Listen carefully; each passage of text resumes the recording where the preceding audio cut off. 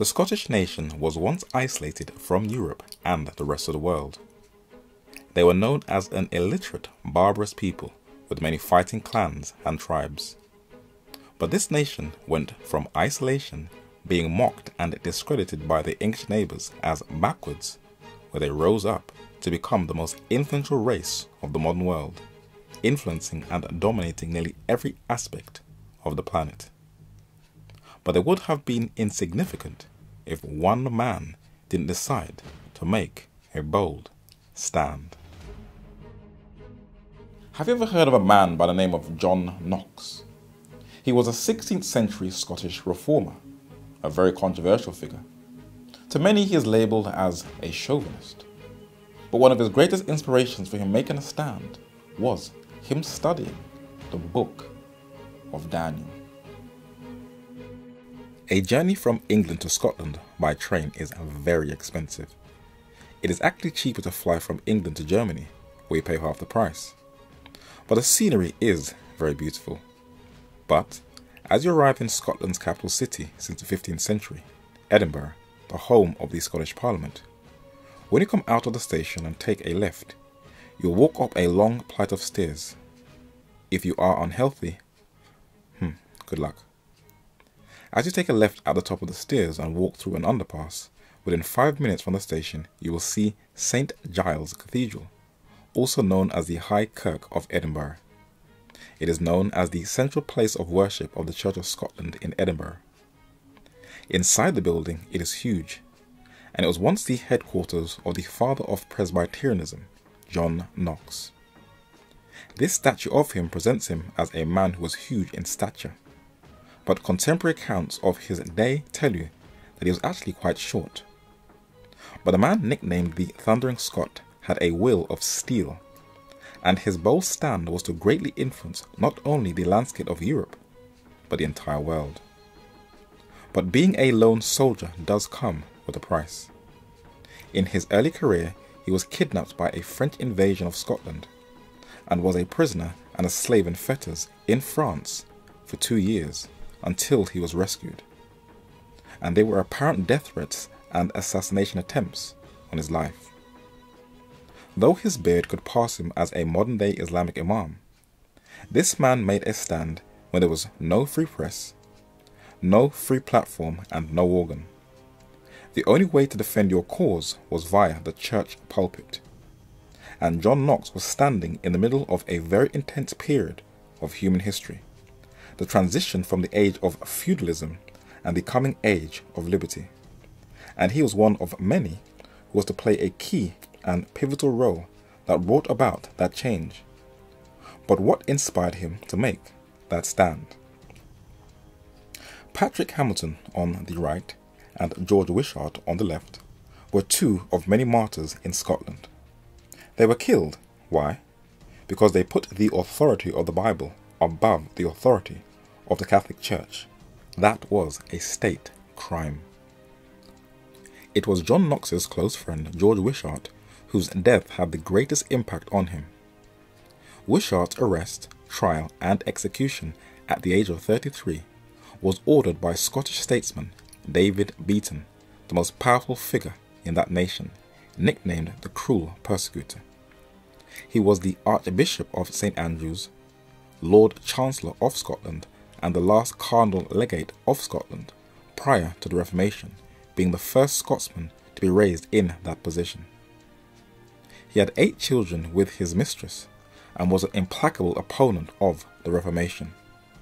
But he was murdered by men who wanted to avenge George Wishart's death, and his mutilated body lay hanging from St. Andrew's Castle for months. John Knox was to learn from these deaths, and he aligned himself and worked within the birthplace of the Reformation, his sister country, England.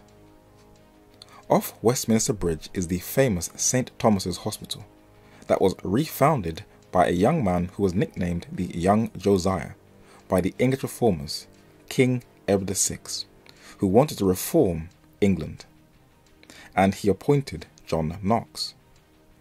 John Knox became a chaplain in Westminster Cathedral and in Hampton Court Palace, the home of the Tudor monarchy. When King Edward VI continued and elaborated on his father's 1534 separation of England from Papal Rome, Knox was to be a part of that work, where he ministered in Berwick-upon-Tees, Newcastle, Kent and London, and left his mark on the Church of England, being a chief foster father of English Protestantism, who shaped the Articles and contributed to the Book of Common Prayer. But the young king's life was cut short. He got an illness and died at the young age of around 15 or 16. And though he tried at all costs to exclude his sisters from being his successor to the English throne, his older sister, Mary Tudor, was to turn England into a bloodbath during her 5-year reign by setting alight all those who put the word of God above the authority of the Catholic Church. John Knox fortunately fled the country in 1553 to France. And today, modern secular-minded, papal-leaning historians are trying to downplay the roughly 288 martyrs and those who also suffered imprisonment, torture and famine during her reign. English reformer and editor of Matthew's Bible, John Rogers, was the first Protestant martyr during Mary's reign. He was followed by other Protestant ministers, from left to right: Hugh Latimer, Nicholas Ridley and Archbishop Thomas Cranmer. The blood of the martyrs is the seed of the Church, and they did not die in vain. In Smithfield in London was the beginning of martyrdom, and St. Bartholomew's Hospital on its wall is a monument dedicated to the Smithfield martyrs, and the name that is engraved at the top is John Rogers, who was martyred in 1555. Not far from that monument is the Church of the Holy Sepulchre, known as St. Sepulchre without Newgate, and his name is also written at the top as Vicar and First Protestant Martyr. In Oxford is a monument as can be seen in the centre of the road, and at its top on the steeple are the martyrs Thomas Cranmer, the Archbishop of Canterbury, Nicholas Ridley, Bishop of London and Westminster, and Hugh Latimer, chaplain to King Edward VI. Their names are engraved on the monument, but why were they martyred? It tells you.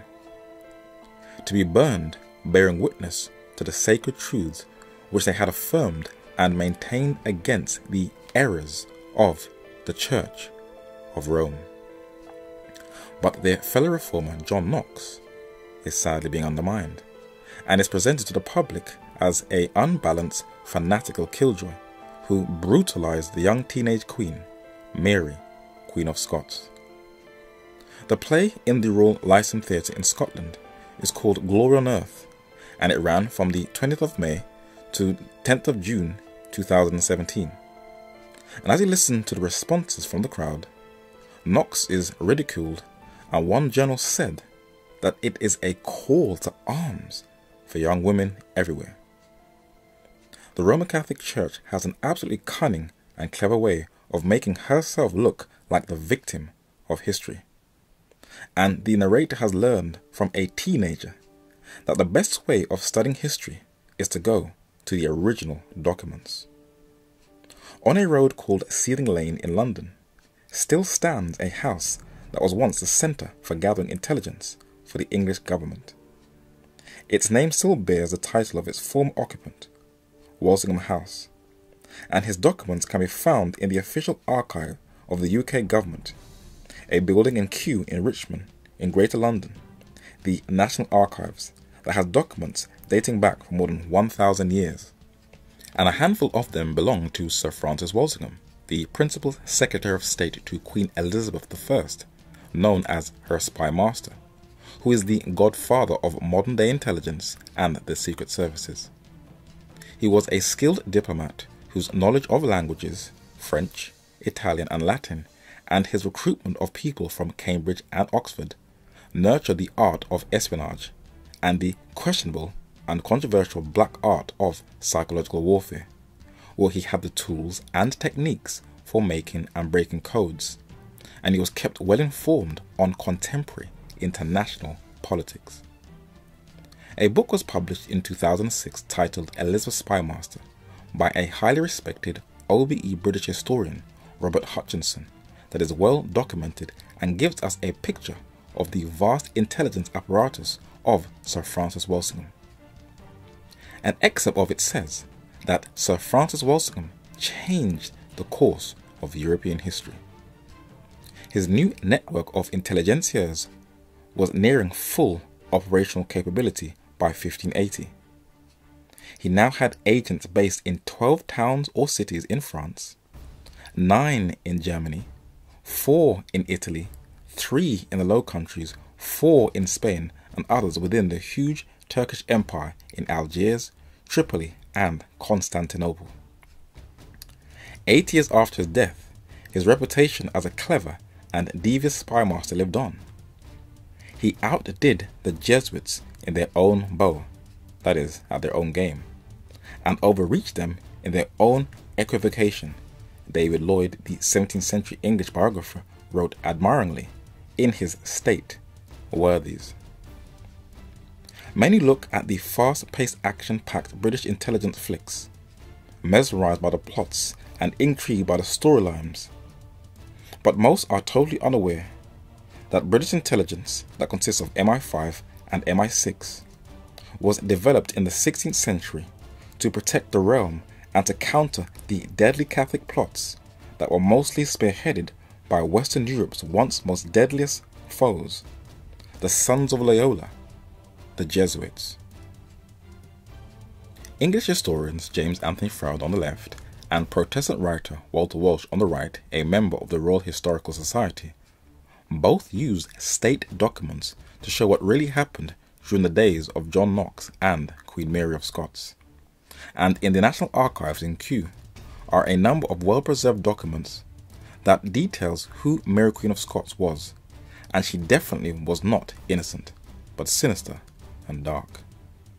It is clear one of Walsingham's tasks was to review seditious books that were compiled by the Jesuits, and in 1577, May the 28th, it was discovered that Mary, Queen of Scots, was working with the Jesuits, one of many plots that were detected.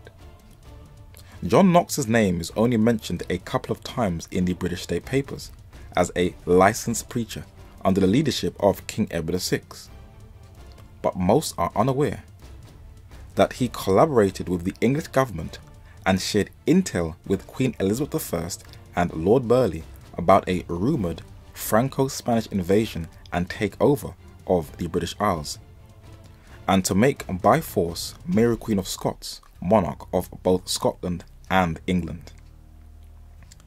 In the 1973 edition of the Encyclopaedia Britannica, volume 13, under John Knox it reads that in Scotland, matters reached a crisis in the spring of 1559. At this juncture, Henry II of France died and power fell into the hand of the Guises, the brothers of the Queen Regent and uncles of the young Queen of France, Mary, Queen of Scots. Strong French intervention in Scotland was now assured in furtherance of the Guise plan to displace Elizabeth and to unite France, Scotland and England under Francis II of France and Mary. A French victory in Scotland would place Elizabeth and England in grave peril. If not for religious, then for political reasons, it behoved England to make common cause with the Scottish Reformation. Knox lost no opportunity of driving this fact home to William Cecil, afterwards Lord Burleigh, and Elizabeth. The autumn and winter of 1559 saw the Scottish Protestants in desperate plight. Only Knox's superhuman exertions and indomitable spirit kept the cause in being. In the blackest hour, his great sermon at Stirling put fresh heart into the despairing Protestant leaders and saved off irrevocable defeat. On Knox's resolution alone in those months hung the fate not only of Scottish Protestantism, but of Elizabeth England and perhaps of the Reformation throughout Europe. John Knox was a serious brother, Both himself and Walsingham's painstaking endearing efforts saved Europe of being gobbled up by a complete Roman Catholic takeover by the Franco-Spanish armies. John Knox believed that the confiscated property of lands and houses that were once owned by the Catholic Church in Scotland should be equally distributed to provide for the poor and the needy. But a greedy elite thwarted his plans, and he was very upset. Along with other church ministers, John Knox compiled the Book of Discipline that outlined an elaborate educational scheme from parish school up to university, compulsory for all and free to the poor, where a peasant child, both girls and boys, can get access to education, and not just the nobility and the elite. And he believed not the state, but the church should finance this venture. John Knox, unlike other reformers, was not born into privilege, but from humble beginnings. But he was assisted by some of the nobility. One of them, before his untimely assassination, was James Stuart, the Earl of Murray, Regent of Scotland, and the half-brother of Mary, Queen of Scots. This is how John Knox wanted to reform Scotland. But his nemesis, Mary, Queen of Scots, is pictured as this guilty party by modern-day stage productions. But why was she so eager to govern both the thrones of Scotland and England? There is a reason why. Henry Tudor, also known as Henry VII, was an English monarch of Welsh descent who started the House of Tudor monarchy in England. He had a few children to continue the lineage. His successor to the English throne was Henry VIII, who also had a number of children to continue their legacy. And this allegorical painting shows him seated with his daughter Mary and her husband Philip II of Spain on the left, and his son Edward VI and his other daughter Elizabeth I on the right. Margaret Tudor was the brother of King Henry VIII and the daughter of King Henry VII. She married James Stuart, also known as James IV of Scotland, therefore forming an alliance between the Tudor and Stuart monarchy of England and Scotland. They had a child together, James V, and he married French Queen Marie or Mary de Guise, of the Guise dynasty, that now formed a Franco-Scottish bloodline alliance. James V of Scotland and his wife, Mary or Marie, had a child who was born in Scotland but was raised in France, and she was Mary Stuart, better known as Mary, Queen of the Scots. This queen was therefore a descendant of the Tudors of England, being the great niece of King Henry VIII, the Stuarts of Scotland on her father's side, and the Guises of France on her mother's side. Her son, who the famous 1611 Bible is named after, James Stuart, King James VI of Scotland and the first of England, secured that position, and he was almost blown up by Guy Fawkes and his fellow co-Catholic conspirators in a failed coup who wanted to replace him with a Catholic king in what wasn't accomplished with Mary, Queen of the Scots. When John Knox was summoned to her court, Mary, Queen of Scots feared that her Scottish subjects were more obedient to him than to her. And though she could charm many with her bright intellect, not so with Knox. He told her that both queen and subjects should obey God and not the religion of the monarch, for that violates their human rights. Your will, madame, said Knox, is no reason, neither does it make that Roman harlot to be the true and immaculate spouse of Jesus Christ. John Knox brought Mary to tears. Her authority was being challenged. But as you read through the state papers, Sir Francis Walsingham intercepted a plan in 1568, December the 20th, of an attempt between France and Spain for altering the religion of England, and they wanted to place the Queen of Scots on the throne. In 1571, another plot was intercepted of an attempt of Spain invading England and setting up the Queen of Scots as a monarch. And in 1575, another plan was intercepted, where several Scots, refugees in France, attempted to liberate Mary, Queen of Scots, who was under house arrest in England. there was also another reason why the English intelligence was so sharp. In the year John Knox died in 1572, as shown in the film Queen Margot, was the famous St. Bartholomew's Massacre, where roughly estimated 70,000 Protestants were massacred by a Catholic mob throughout France. Neither rank, sex, nor age was spared. In the Vatican, in St. Peter's Basilica, is a statue of Pope Gregory XIII, who the famous 1582 calendar is named after. He sits above his master, the dragon, but he endorsed the massacre. This coin struck by him is a glorification of that massacre in 1572. But who inspired the Catholic monarch Catherine de' Medici, as can be seen in this painting, to conduct this papal bloodbath? In a book titled The Power and the Secret of the Jesuits, published in 1930, by Austrian cultural historian and writer René Philip Miller, he documents that it was Diego Lainez, the second superior general of the Jesuits, back then labelled the Black Pope because of the colour of his ecclesiastical clothing, who intellectually masterminded the massacre after a firm meeting with Catherine de' Medici. Make no concessions to heresy, Lainez had declared, addressing himself to the Queen Regent, who was Catherine de' Medici, but rather uphold the Catholic faith with all your authority. Then will God, mindful of your piety, reserve to you your earthly kingdom and admit you to the kingdom of heaven. If, however, on the other hand, you are unmindful of your duties toward God, then tremble lest, together with the heavenly kingdom, you lose also your earthly kingdom. Sir Francis Walsingham was an eyewitness to this bloodbath, for he was the English diplomat to Paris in France, who just about escaped it with his family, where he smuggled them out.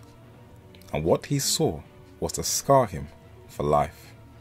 And he saw what could happen to England and its Protestant subjects if the European armies of Papal Rome were to ever conquer England. These three documents was the indictment of Mary, Queen of Scots. They are a record of her secret liaison with fellow conspirators to undermine the English throne and place her as Queen. This one, titled State Paper 53/18, Mary Queen of Scots, is what Walsingham used at her trial. It was a letter Mary wrote to Anthony Babington of 6 gentlemen who were assigned to kill Queen Elizabeth I. And the 2 ciphers, also in blue leather folio volumes, State Paper 53/22 and 23, are Walsingham's interception of Mary's letters that were written in codes. Walsingham's cipher school was able to decode these secret messages of Mary and expose her as a deadly, treasonous woman. She was executed for her crimes against the state, and her body still lies in Westminster Cathedral, in a well-preserved coffin at the back. But it was John Knox who first hindered her plans. But what was the impact he left in Scotland? Writers like John Lorenz von Moschim, the German Lutheran church historian, preserved his legacy in his famous work, An Ecclesiastical History. Philip Schaff, the Swiss-American German-educated Protestant theologian, also preserved John Knox's legacy in his History of the Christian Church. And Thomas Macrie, or Macrae the Younger, a Scottish minister and church historian, wrote one of the first biographies on John Knox's life. Scotland was an isolated country from the rest of Europe, known for its fighting clans, but Knox was to put it onto the highest planes in Europe. Thomas Sowell is an American economist and is currently a senior fellow at the Hoover Institution at Stanford University. He wrote what the Scots were like prior to and after the Reformation. In his book Intellectuals and Race, he said, "In earlier centuries, Scotland had been one of the most backward nations on the fringes of European civilization. Later, Scots had a spectacular rise to the forefront of European civilization. As far back as Roman times, Scotland lagged behind England, and as late as the 14th century, there was said to be no Scottish barons who could write his own name. Scottish agriculture was primitive, and its industry virtually non-existent. The people were illiterate, and there was no law and order except for the arbitrary edicts of local clan chiefs. The spread of the English language, beginning in the Scottish lowlands, opened a whole new world of literature in numerous fields to the Scots, fields in which there was little or no literature in the indigenous Gaelic language. Education caught on so widely in the Scottish lowlands that they had compulsory education before England did, and developed the most extensive system of schools in Europe, and that was down to John Knox. From the middle of the 18th century to the middle of the 19th century, most of the leading British intellectual figures were either from Scotland or of Scottish ancestry. These included David Hume in philosophy, Adam Smith in economics, Joseph Black in chemistry, Robert Adam in architecture, James Watt in engineering, Sir Walter Scott in literature, and John Stuart Mill in economics, philosophy, and political science. In medicine, Scots likewise moved to the forefront, not only in Britain, but also in Russia, where Catherine the Great had a Scottish physician, and in America, where Scots established some of the earliest medical schools. Scots also set the world standard in engineering in general and shipbuilding in particular. By 1871, nearly half the ships built in Great Britain were built in Scotland. Scottish universities surged ahead of English universities in science and engineering. In short, the Scots surpassed those from whom they once learned. From reading the works of Thomas Sewell, you would think that he borrowed it verbatim from a Scottish writer who wrote about his homeland and its development since the Reformation. East Preston Burial Ground is a well-kept cemetery in Edinburgh in Scotland that has the remains of what looks like many affluent people in Scotland, where the graves are very well kept, and among them lies the remains of a man and his family.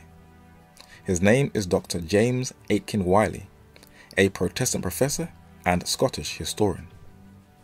At the bottom of his grave are the words, "Till he come," where he waits to arise at the first resurrection. But until then, let us resurrect his words.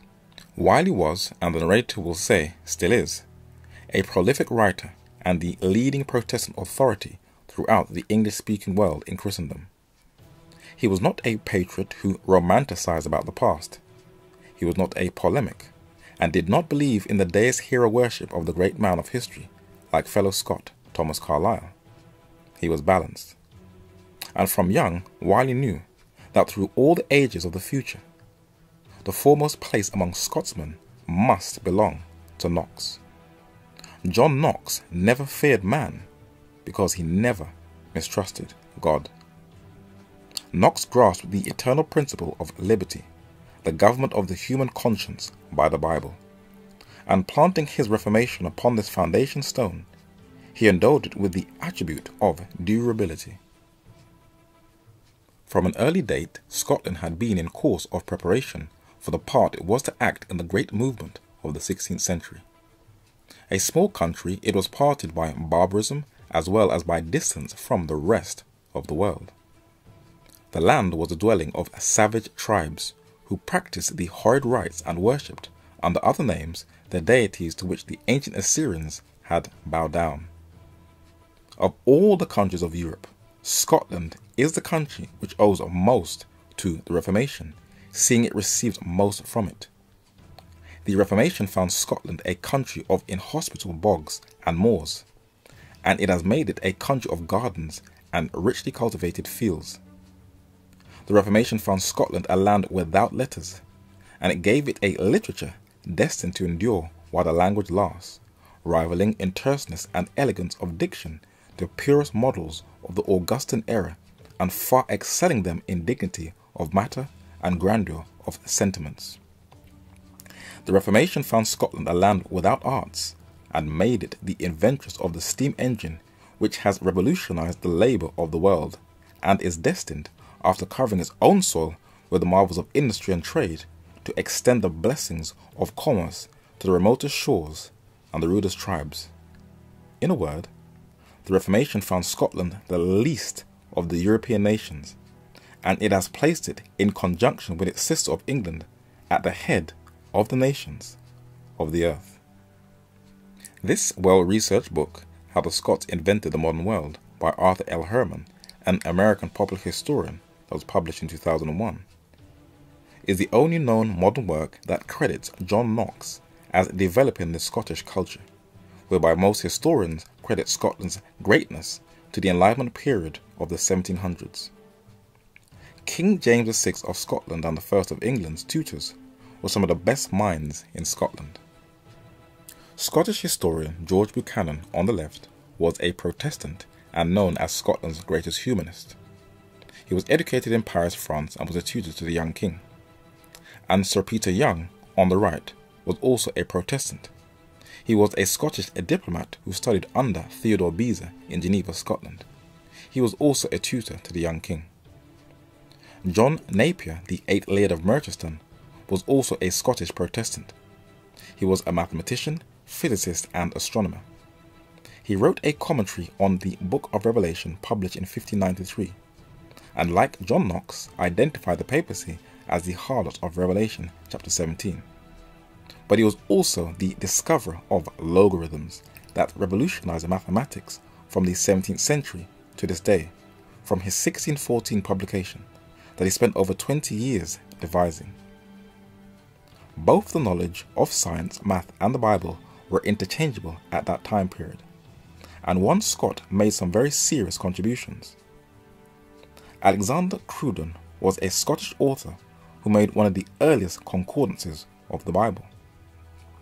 In Camden Passage, a small alleyway in Angel in North London, is where he lived and where he died, and there is a monument just above this restaurant on the top left, where it describes him as a humanist scholar and intellectual, a tutor-appointed bookseller to Queen Caroline in 1737, who compiled the concordance of the Bible.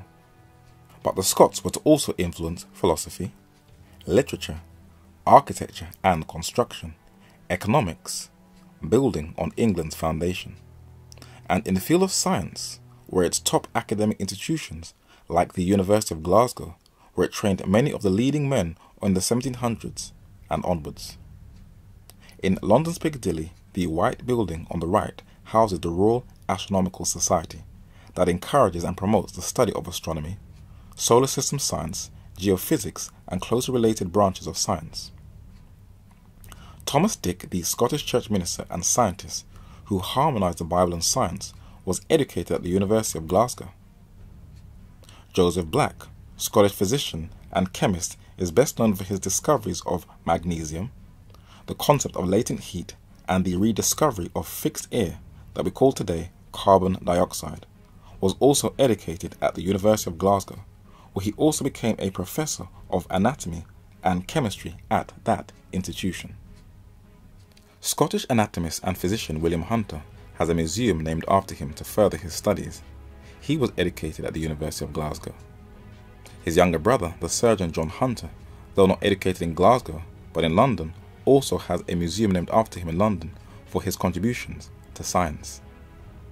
In London's Embankment is an architectural work that was designed by a Scot. This neoclassical style of building is called Somerset House on London's Waterloo Bridge. Overlooking London's River Thames, it is also the campus of London's King College.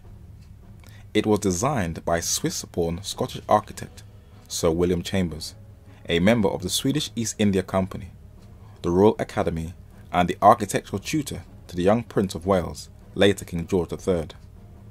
But he had a rival. It was Robert Adam, who transformed the art of building in the modern world, and this Scot was to also have an impact on modern architecture. There is a road named after him by the Wallace Collection behind London Selfridges, and the house where he once lived still has a plaque bearing his name. It is on a road called Fitzroy Square, and he was one of the men who reintroduced neoclassical architecture into Britain. And in the field of finance, when you come out of Bank Station in London's famous Square Mile, there is a building designed in neoclassical architecture. It is the headquarters of the Bank of England, the central bank of the United Kingdom, the second oldest central bank and the eighth oldest bank in the world, that was set up in 1694 for the benefit of English merchants in the 17th century after a terrible naval defeat from the French on the 10th of July 1690 on the English Channel at the Battle of Beachy Head, that would inspire England to build a powerful Royal Navy that would help in the development of trade, agriculture and industry, and the newly developed economic system of trafficking in slaves that contributed greatly to the build-up of the finances of the British Empire. Slave traders and bankers badly needed credit, so the merchants became the bankers of the slave trade, where the Bank of England governed the whole system of commercial credit. But who was one of its chief co-creators? William Paterson, Dumfriesshire Scot, was a man who had drawn up the original proposal for the Bank of England. Another Scot, a convicted murderer and economist, John Law, set up a bank in France, the Banque Générale, that could issue paper money or banknotes. He was responsible for the Mississippi Company bubble that financed the monopoly and expansion of the French Empire. Another Scottish economist, Adam Smith, famous for the work Wealth of Nations, that has played one of the major contributions to economic and political theory, laid the foundations of classical free market economic theory, and he was also educated at the University of Glasgow. What about modern trains and rail travel? How did the modern world get to reach their destinations in rapid time? In London's Science Museum are many inventions that are dedicated to the history of rail travel. Both Thomas Sewell and James Aiken Wiley are clear that it was the Scots who started rail travel, but it was developed from the English.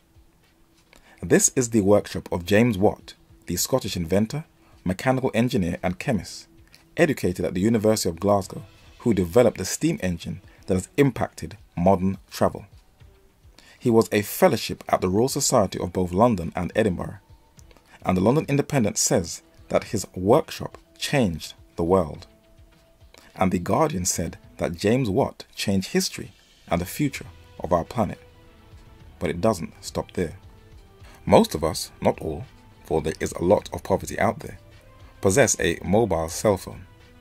And modern smartphones are like computers, where you can pay bills, take pictures, watch a documentary, film, or the news, make a call, and the list goes on. But who is responsible for this invention? Scottish inventor Alexander Graham Bell is credited with patenting the telephone. But there seems to be a very heated discussion of recent times, for Americans are claiming that he stole it from them. What about the television?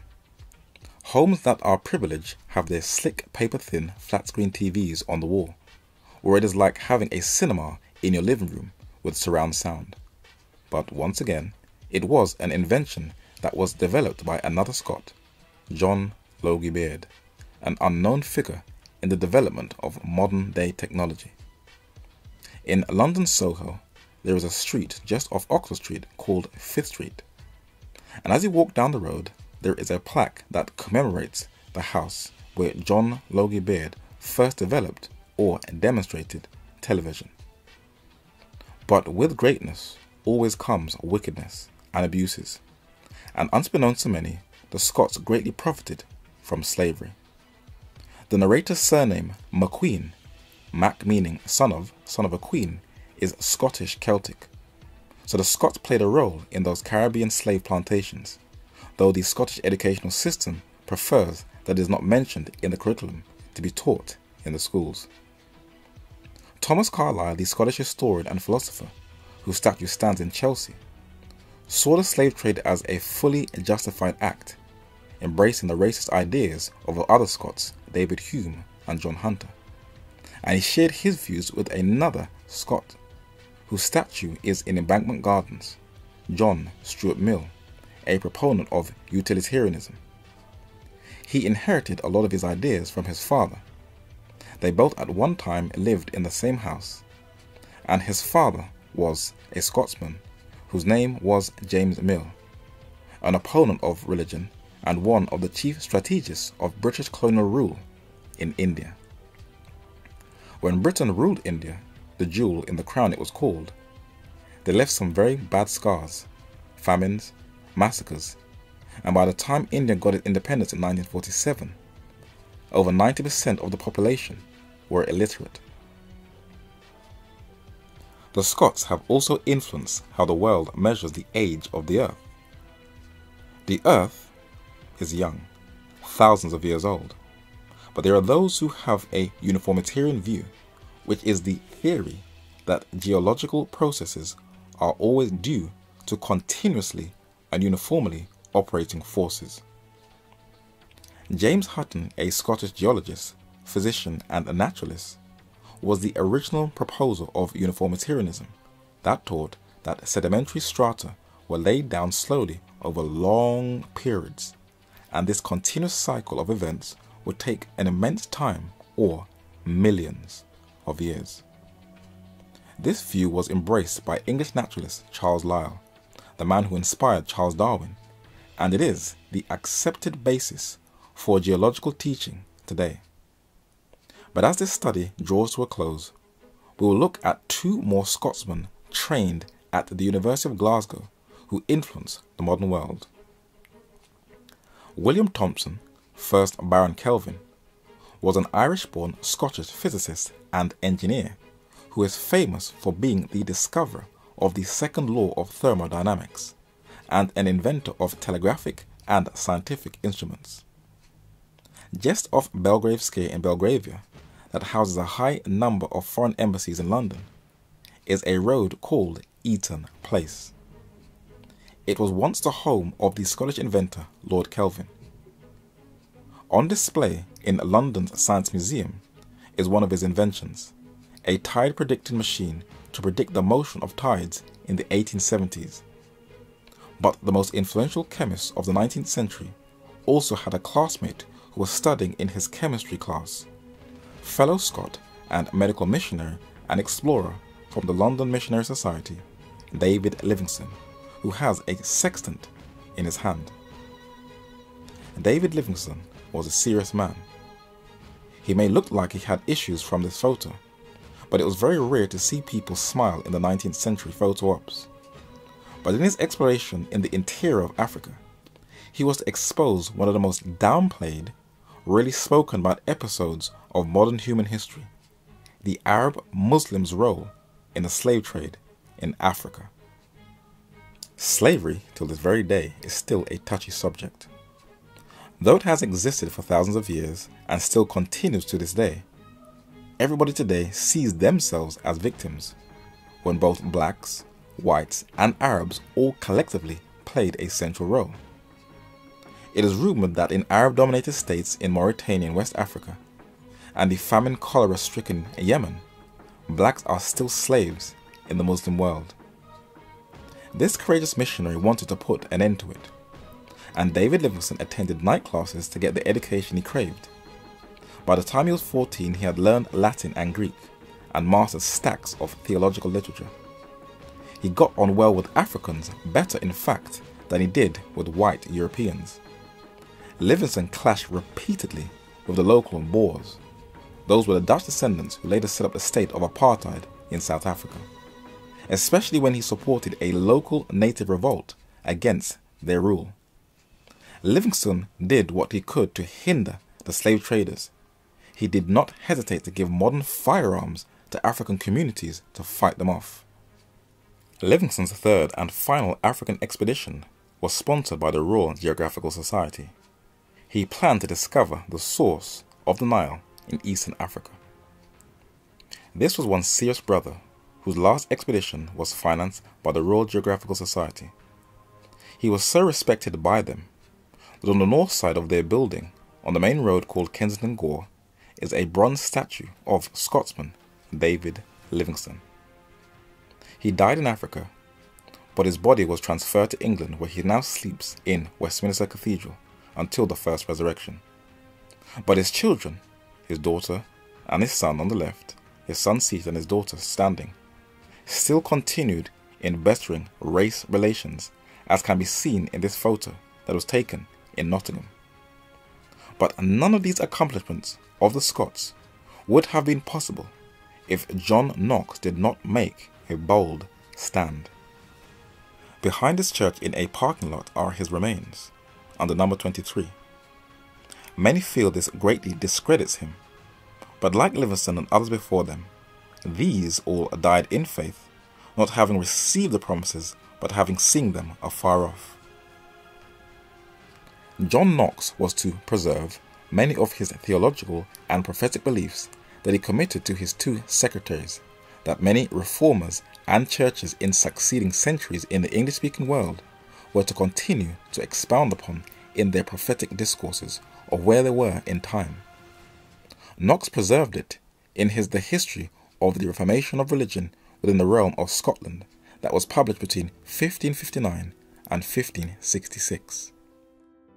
At Easter, after Anno 1547, came to the castle of St. Andrews John Knox, and so the next Sunday was appointed to the said John to express his mind in the public preaching place, which day approaching, the said John took the next written text in Daniel, the 7th chapter, and made a short discourse of the 4 empires, the Babylonian, the Persian, that of the Greek, and the 4th of the Romans. In the destruction whereof rose up that last beast, which he affirmed to be the Roman Church, for no other power that ever hath yet been do all the notes that God hath showed to the prophet appertain, except to it alone, the man of sin, the Antichrist, the whore of Babylon. And what will this power attempt to do? And shall speak great words against the Most High, and shall consume the saints of the Most High, and think to change times and laws, and they shall be given into his hands until a time, and times, and dividing of time. This was John Knox's expose of Daniel chapter 7. Unfortunately, the Banner of Truth 1982 and 1994 reprint edition edits out the 4 kingdoms in Daniel chapter 7. Whether it's deliberately or by mistake, the narrator cannot say. But that is why the narrator only deals with originals. John Knox left his mark on the planet, both in the religious world and in the secular world. And even though there are those who are trying to eclipse his legacy, it was the martyrdom of his close friend George Wishart and his study on the book of Daniel that shaped his worldview and steered his path towards reforming a state. We are living in a time where church freedoms are slowly and gently being chipped away, each and every day.